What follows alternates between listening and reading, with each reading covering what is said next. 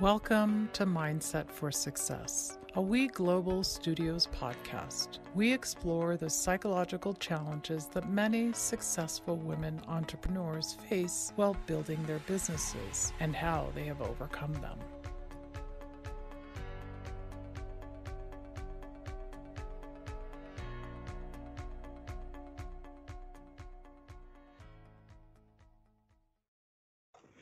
I'm your host, Dr. Leslie Knutson, and I'm very excited to welcome to today's show Liz Owens. Liz, I'm going to give an introduction, which is just an impressive introduction to you. Dr. Elizabeth Owen is the founder, chief data scientist of Learning Data Discovery, LLC. Her work centers on optimizing data-driven design of immersive learning systems through integrated machine learning.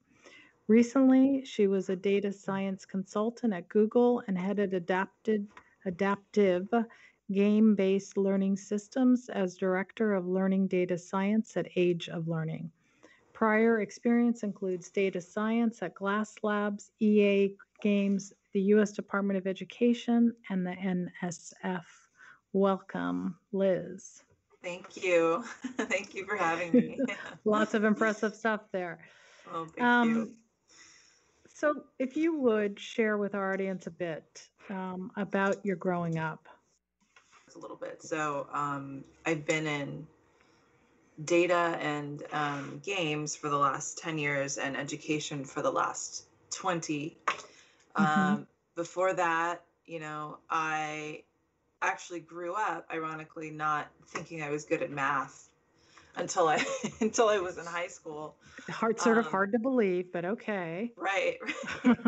Well, I think it speaks to, I think that I think there is a lot of sort of implicit bias, less now because there's more awareness around it, but in terms of STEM and girls, I think that was very real, and girls weren't being reached in the way that they needed to be reached. So that, I think that was part of it. But anyway, I grew up in kind of a suburb of Los Angeles and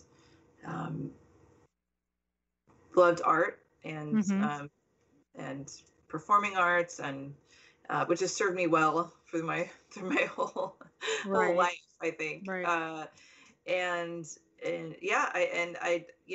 hated school until I was maybe in 8th grade, and then I learned to kind of get better at it and play the game. So there's a sense of like, okay, well, these are the rules of the game.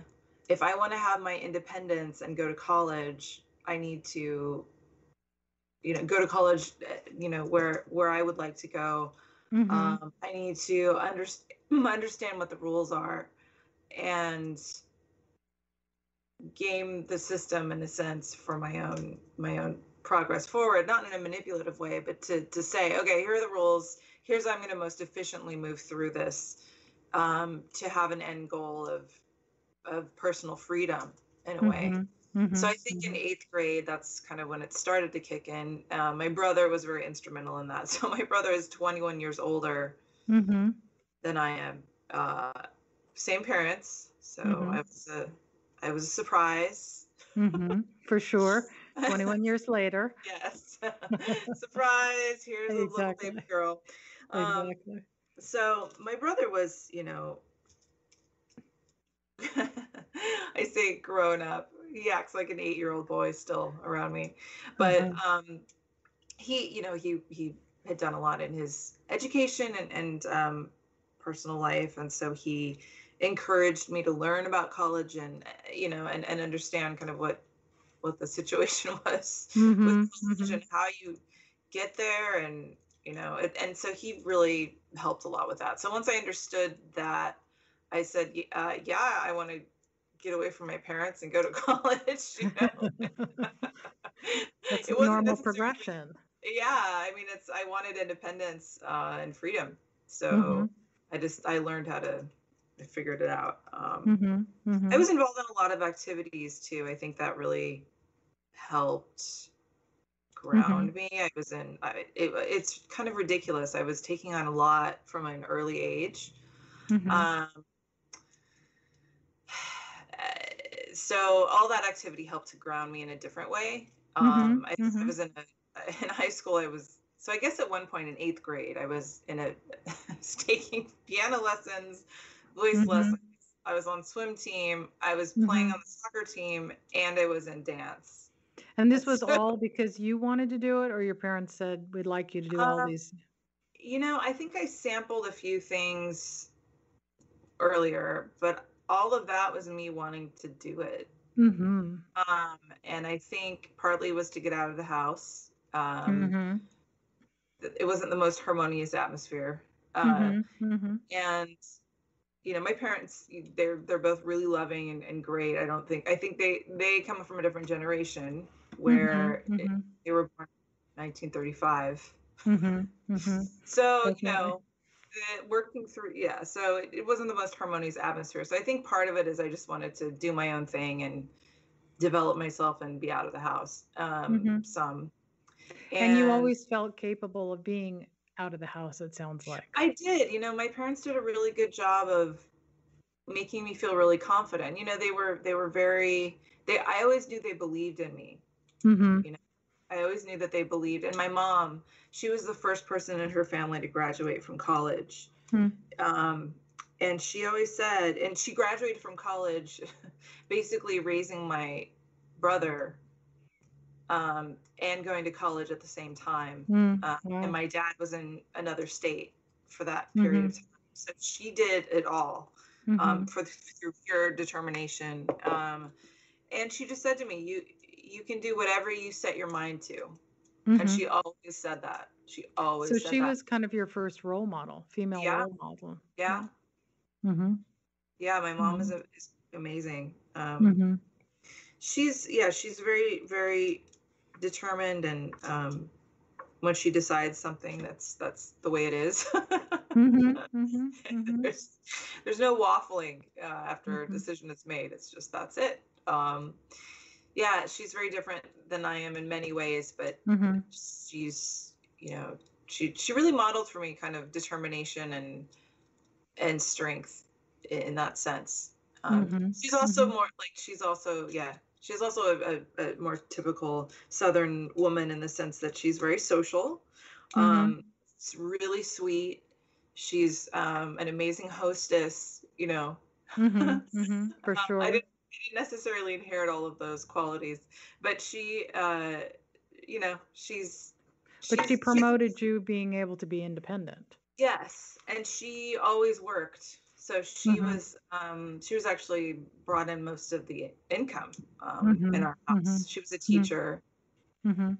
and then later worked in the public schools as a school counselor after getting a second degree there, like a certification. And Mhm. so, yeah, I always saw my mom working, and having her kind of live that out, like I'm doing it, you know. Mhm. So that Mhm. was really amazing to watch. And so she really was my first role model that way. Mhm. Um, anyway, I was involved in a lot of activities, and that was helpful because I think and my sorry, going back to the confidence thing, I think my dad is a very smart individual, really smart guy, and Mhm. really talented too. And he really he really always instilled in me that I that I was capable of whatever I wanted to do, Mhm. and that instilled a lot of confidence and intellectual abilities, Mhm. Mhm. which he's Mhm. very intellectual and analytical Mhm. and very Mhm. curious. He has this childlike curiosity Mhm. about learning about things all the time. Mhm. Um, Which is a yeah, bit like you. yeah, I think so. I mean, I'm thankful. I'm thankful that he modeled that Mhm. because it did rub off. And Mhm. also, Mhm. I also learned from him, he's a bit of an iconoclast. Mhm. Don't accept things at face value, Mhm. Mhm. always ask why. And he always issued group mentality. I mean, he had few friends, but the friends he did have were good, lifelong Mhm. friends. Mhm. Um, yeah, so not having a pack mentality, I guess, and um, Having questioning, loyal friends. yeah, having loyal friends. Yeah. And so, I was very lucky to have parents like that who were so supportive and You yeah. you when our in our pre-interview, you spoke that in high school, sometimes you felt different from others. Mm. Hmm. Um, would you mind telling us a little bit about that, and actually, more importantly, how you made it work for you, Hmm. which I think is Yeah, really I interesting. remember feeling different from other people as early as preschool. Like, Mhm. socialization was never easy for me. Mhm. Even though I had been in daycare from a pretty early age, Mhm. just I felt like it was harder to relate to people, or maybe it was a self consciousness that I Mhm. had learned. My dad kind of has some of that where Mhm. it's not he doesn't feel socially confident all the time, Mhm. and that's hard for him, I think. So I Mhm. may have absorbed some of that, and as just my as somebody who is extremely sensitive and absorbs almost everything from everyone else, Mhm. um, Mhm. it took me a long time to learn to put down boundaries, uh, Mhm. Mhm. and to Mhm. not take on what other people had and think it was mine. So it's Mhm. one thing to sort of sense what other people are going through and what their emotional state is. Mhm. It's another to just absorb it and not understand that that's not your stuff, it's someone else's. And it Right, took me a right. long time to like sort that out. I think even in my it took me until my late 20s to really Mhm. understand that. Mhm. And so Mhm. as a Mhm. result, I was kind of, yeah, I think after high school, I think I was kind of drifting. Um, Mhm.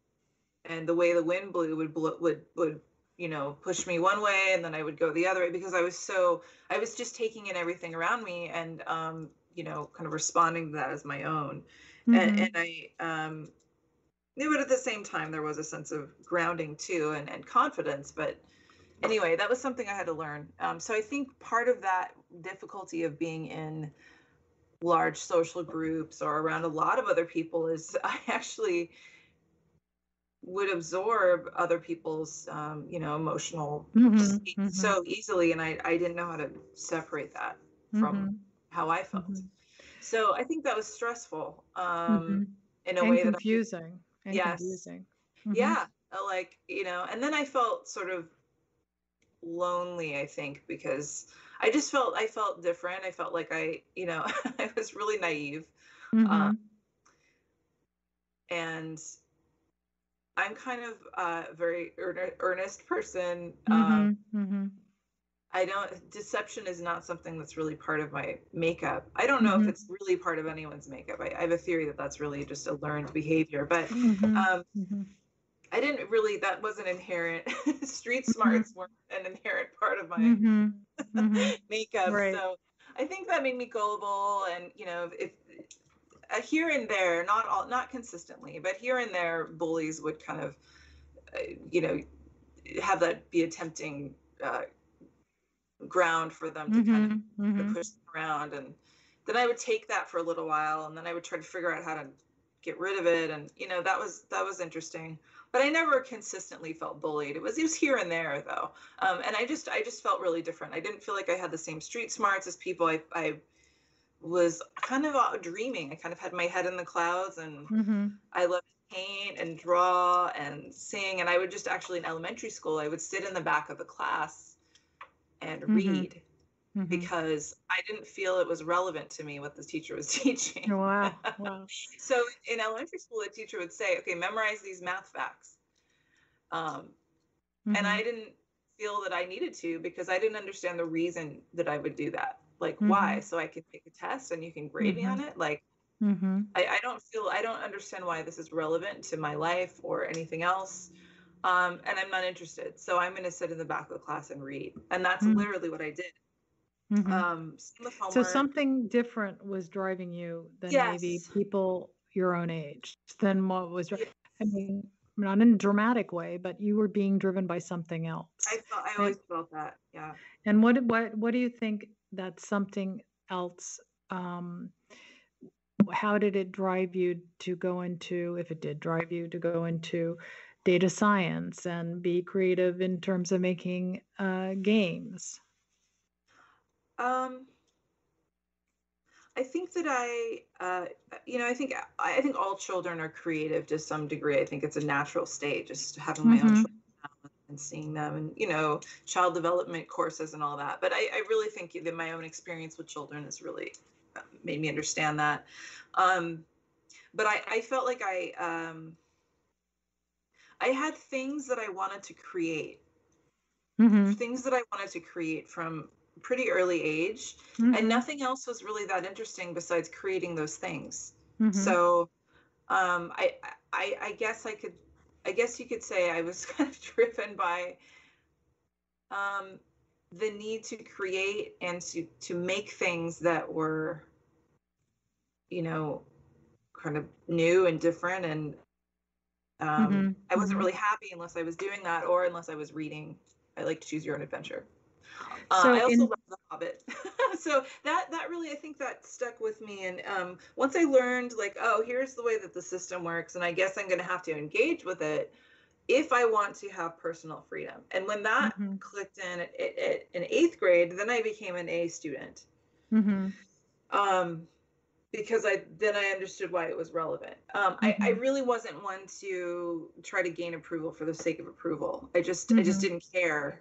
Mhm. Not that I was rebellious exactly. I just didn't. It didn't seem relevant. Didn't make sense. Yeah. No, it just didn't. So I think that drove me, and I went into education for a long time. I was a teacher for 10 years after Mhm. college. Mhm. Um,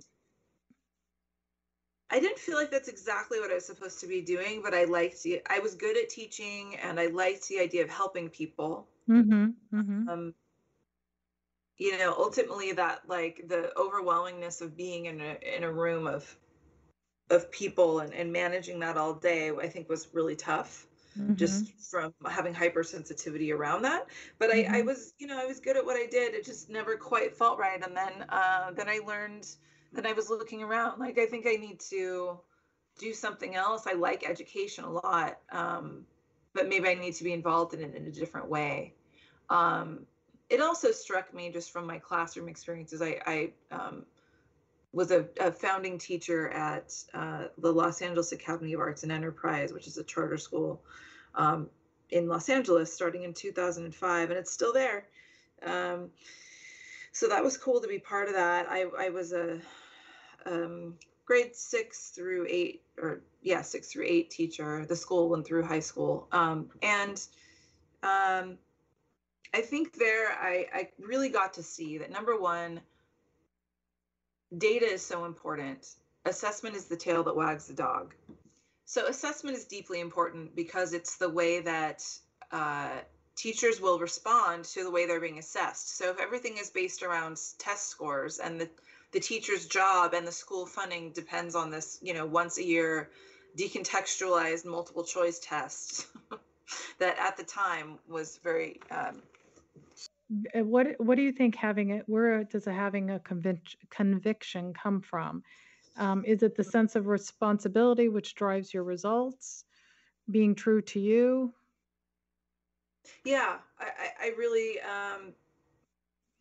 think authenticity is deeply important. Um, Mhm. as much as I've, in my life felt pressured to be what other people wanted, um, and I did feel that way for a long time until I mid to late 20s, when I realized, like, I don't really feel that my life is going in the right direction. I want to take some control of this. What do I want to Mhm. do while not being authentic? And that was Mhm. also, going to graduate school and then going into the corporate sector and um, working for others was very informative. And it was a great experience. I learned a lot about business, and I learned a lot about, the way business relationships function, and more importantly, producing things like educational games, Mhm. um, and getting things done too, not just the Mhm. dynamics. Mhm. Um, and so I'm deeply grateful for that. One thing I also realized, a business is just an idea. It's an Mhm. idea that someone has had and has launched, and other people have agreed to give their time and energy to in exchange for compensation and money, Mhm. you know. Mhm. And finally, I thought, well, I never felt quite happy where I was. I was treated really well at Age of Learning. I had an amazing experience at EA Games, which those are two places I had worked after graduate school. I did end up getting a PhD in digital media in the School of Mhm. Education with an emphasis on learning analytics and data mining, Mhm. focused on simulations and games so that we can drive personalized, engaged learning Mhm. um, across demographics, at a distance, which is very Mhm. powerful. It Mhm. can be very powerful to drive positive change. So that's what I ended up focusing on. But my lessons in the corporate world were very valuable, and I walked away just understanding. I have ideas too, Mhm. and I have things that I'd like to move forward. Um, Also, my frankness and kind of need to be authentic at all times Mhm. sometimes Mhm. didn't sit well with Right. Your corporate kindergarten authority. teacher when you were in the back reading your books. Exactly, It's exactly. yeah, yeah. And that became more apparent to me, like, okay, I think we might be in that situation again here. I love that these people, I love what they're doing, but I feel like it's time for me to choose my own adventure, Mhm. if you will. Mhm. Mhm. Mhm. So I chose it, and I started a consulting business. Just kind of took a risk. It always comes with risk, but if it feels like that's the authentic thing to do, I have no problem doing it. I think taking risks out of fear or a sense of fear or lack is always a bad idea. But if Right. there's a sense of deep conviction and direction and something about that movement forward is really exciting and inspiring, Mhm. it feels Mhm. like it's Mhm. drawing you, Right. that leap should be taken, as Mhm. scary as it was. Exactly. I was also had I was also pregnant at the time that I left, but it didn't matter. That's what was the right thing to do. So I think I learned to trust my gut. Mhm. That's Mhm. one of the most valuable lessons I've learned Mhm. Mhm. in the Mhm. last 40 years. You trust your gut, you know. Right.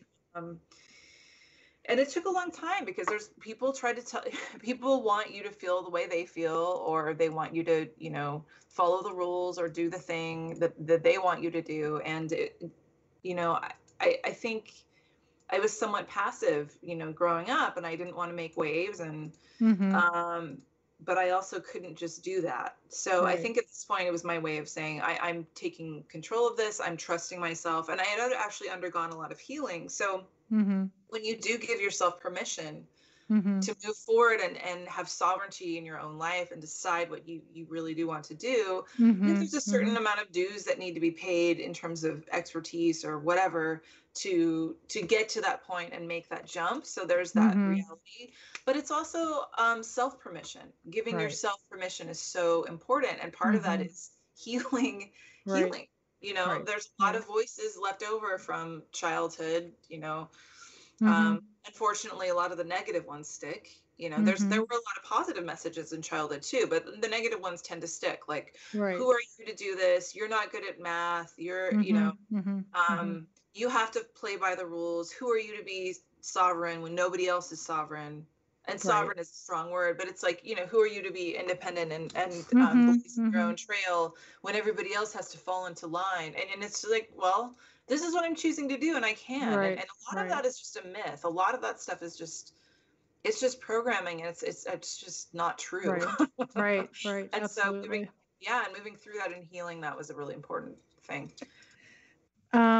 Liz, we're believe it or not, we're out of time, but I thank you so much for coming on today and talking to our listeners about your motivation and what you've done to overcome some of the psychological issues that obviously come up for people starting new business. Where can people reach you to learn more about your Thank you. Yeah, I'm on LinkedIn with v.elizabeth Owen is Mhm. my name on LinkedIn, and my email is similar, v.elizabeth.owen@gmail. Those are my main points of contact. And in the consulting business, I've worked with what I do in the consulting world is I work with engaging platforms, um, like games and simulations and learning platforms to support data-driven design for Mhm. better engagement, and better user growth. Mhm. Um, So I'm a data scientist, I'm a learning scientist, and I'm a game-based learning designer. So I work at the intersections of a lot of Big, those. big mouthful. Lots of impressive stuff. Thank you. And also hopefully soon to be a startup founder as well. I'm launching a games company coming up pretty soon. So that's exciting. Stay tuned. Very. Absolutely. Thanks so Absolutely. much. You're welcome. Thanks for your time. Thank you, Leslie. This podcast is brought to you by We Global Studios, the first startup innovation studio and digital DIY startup platform for women entrepreneurs around the world. For more information on our guests, this podcast, and many other female founder programs, please visit weglobalstudios.com. I'm your host, Dr. Leslie Knutson. Please drop me a line at mindsetforsuccess@weglobalstudios.com. See you next week.